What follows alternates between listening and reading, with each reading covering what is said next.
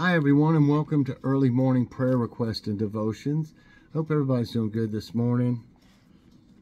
On our prayer request today, Taisha was released from the hospital, but continue praying for her.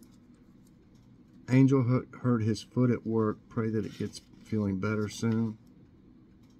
Pray for Steffi. She has a form of eczema and it's still in lots of pain.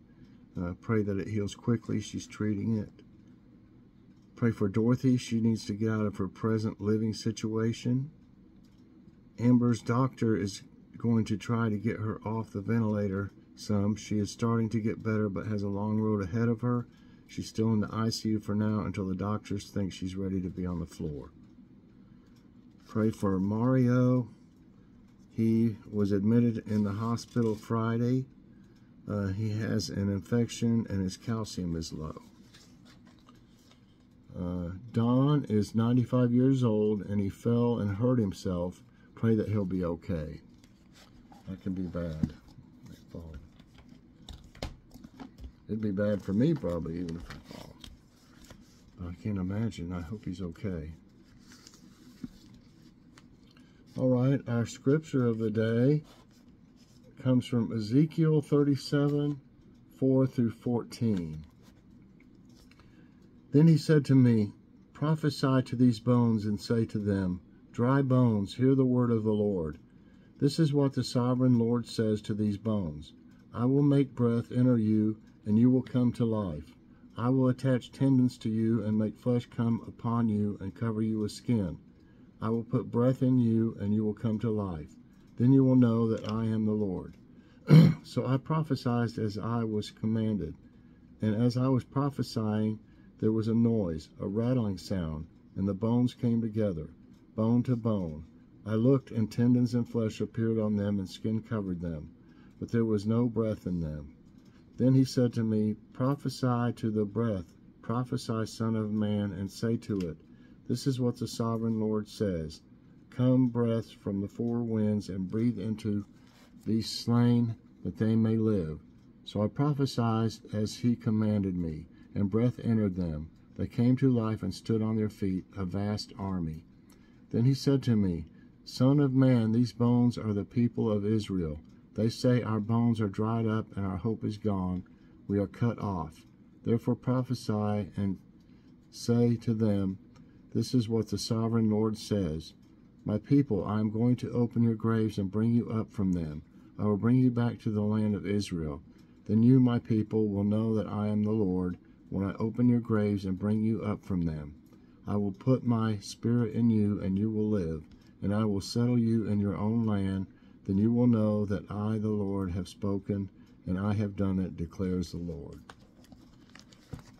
Okay. Alrighty. Our devotion today is entitled, The God Who Restores. On November 4, 1966, a disastrous flood swept through Florence, Italy, submerging Giorgio Vasari's renowned work of art, The Last Supper, under a pool of mud, water, and heating oil for more than 12 hours. With its paint softened and its wooden frame significantly damaged, many believe that the piece was beyond repair. However, after a tedious 50-year conservation effort, experts and volunteers were able to overcome monumental obstacles and restore the valuable painting. When the Babylonians conquered Israel, the people felt hopeless, surrounded by death and destruction, and in need of restoration. During this period of turmoil, God took the prophet Ezekiel to a valley and gave him a vision where he was surrounded by dry bones. Can these bones live? God asked. Ezekiel responded, Lord, you alone know.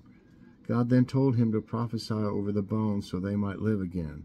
As I was prophesying, Ezekiel recounted, there was a noise, a rattling sound, and the bones came together. Through this vision, God revealed to Ezekiel that Israel's restoration could only come through him. When we feel as if things in life have been broken and are beyond repair, God assures us he can rebuild our shattered pieces. He'll give us new breath and new life. What's broken in your life? How might you rely on God to bring restoration? Dear God, Parts of my life seems like they'll never be restored. I've tried to fix them on my own, but my only hope of restoration is found in you.